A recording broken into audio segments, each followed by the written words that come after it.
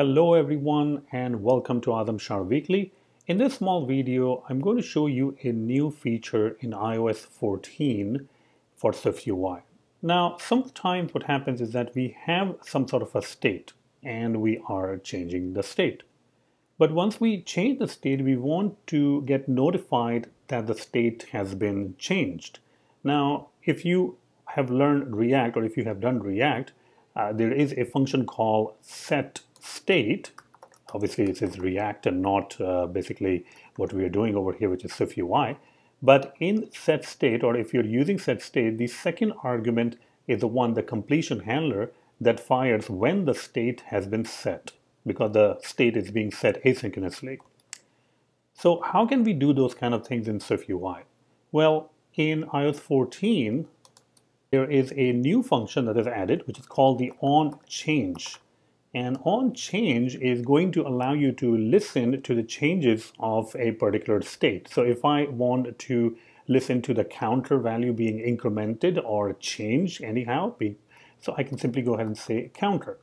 And I can perform some sort of an action over here. So I can say print and the value. This means that anytime the counter is going to get changed, this is going to get fired, and then we will print out the value. Let's go ahead and actually run this and see if it prints out the value or not. Here we go, our application is running. I'm going to go ahead and press the increment button, and you can see that as soon as I press the increment button, it changes the state, it updates the state, which is the counter value, and the onChange event fires, giving me the value or the current state of that particular state, which is 1, 2, or 6, or 7, whatever the value of counter is. Now, obviously, this can also work with other structures. Like if you are using a view state model, meaning if you have some sort of a view model, content view model, which can have different properties. So you can have a property called, let's say, name, and maybe we can have another property called age. There we go. All right. And let's say that we are just initializing both of these things with some sort of a value. So some over here and something over here.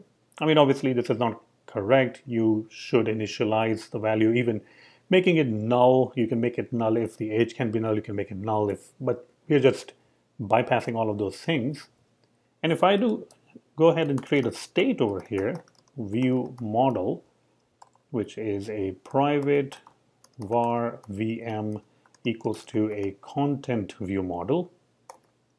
Content view model. There we go.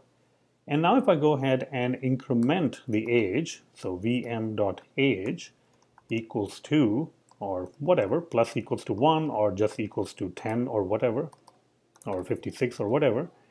And now I can go ahead and put the actual VM over here. So now what onChange is going to capture will be the actual content view model.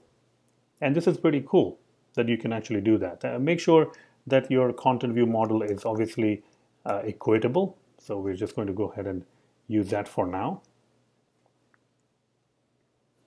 And if we launched it, and if we press the increment button, you can see that we are actually getting the content view model. So the thing that actually changed. So this is really great if you want to perform some action on the state changes. Maybe you are changing the state when you get something from a web service. So using an asynchronous request, you're changing the state, and on the change of the state, you can perform another asynchronous request. So you can do a lot of cool things with this handler, which is onChange, introduced in SwiftUI for iOS 14. Now, if you like these videos and want to support my channel, the best way would be to check out or become my patron. You can go to patreon.com/azamsharp, and you can see there are different membership levels. There's a silver tier and there's a gold tier.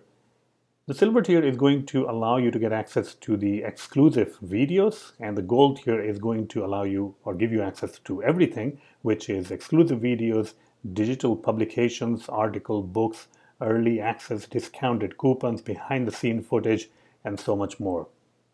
So if you want this channel to keep growing, please make sure to become a patron. Patron will get exclusive content, ad-free content that you will enjoy. Also, in the YouTube description, there is a link to all my courses. If you are interested, you can also buy my individual courses from Udemy. Thank you so much for supporting my channel, and I really hope that you have enjoyed this video.